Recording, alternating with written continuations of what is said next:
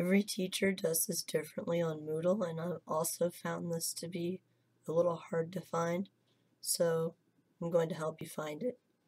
You're currently here in the forum. What you want to do is you want to come over to your navigation pane, and you want to click the main entry for the course, V17SU INT-1050-VO02. Click that. That's going to bring you to the main description for the course. What you want to do is scroll down this page until you get to the week that we're currently on. We're currently in week 3, so this is where you want to be. Here you will find the reading assignments for week 3, which, as you can see, are right here.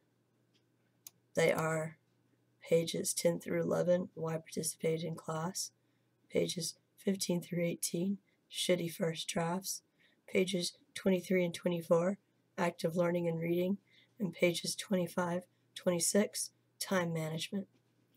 You will always be able to do this to find your reading assignments for this class. Wherever you are, click this.